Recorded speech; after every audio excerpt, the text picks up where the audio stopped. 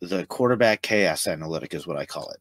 What percentage of the time when you call the passing plays does the ball actually leave the quarterback's hand in a pass attempt? And you kind of get a percentage of the success rate for the game plan. At the end of the 2022 season, I did this, and I just kind of want to share those results with you guys real quick.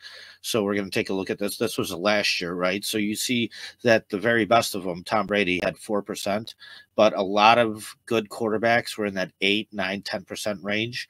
So this means that, 1 out of every 10 times you call a pass play, something else happens, whether it's the quarterback scrambling or getting sacked or fumbling.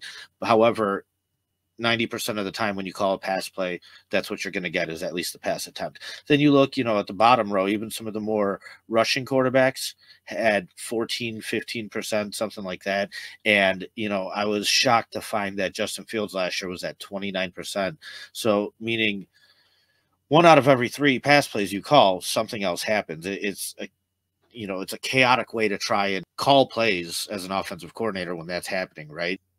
But yeah, so you could see that, a lot of these numbers are under, 12% and under. But you can see Fields is still at 19% of the time the play breaking down. So that means 1 out of every 5 pass plays that the offensive coordinator called turned out to be something other than a pass attempt. And that is not necessarily a consistent way to run an offense.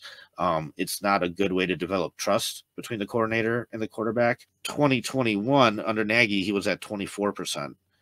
And then last year he was at 29%. This year he's at 19%. So like I said, he did improve, but he's still not in that upper echelon of quarterbacks when it comes to this analytics. One thing could be that it might just be hard to call passing plays for running quarterbacks at the end of the day, especially when they're more willing to trust their athleticism and get out of the pocket and try and scramble around them.